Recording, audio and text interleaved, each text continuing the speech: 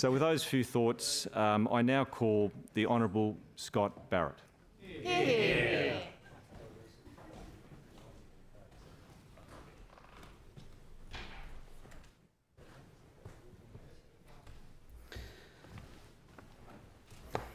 Mr President, I'm humbled and honoured to be standing here today, a latecomer to the 57th Parliament of New South Wales.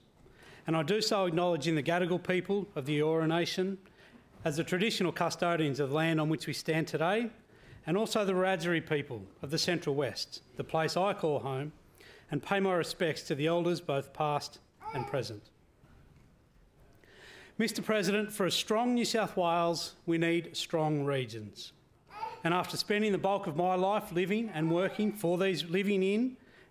for these regions, I stand here today committed to doing everything within my power to ensure regional New South Wales not only continues to be the most wonderful place to live, but also to see these conditions and opportunities improve so our regional communities across the state reach their full potential as sustainable, prosperous and vibrant places to live, work and raise a family.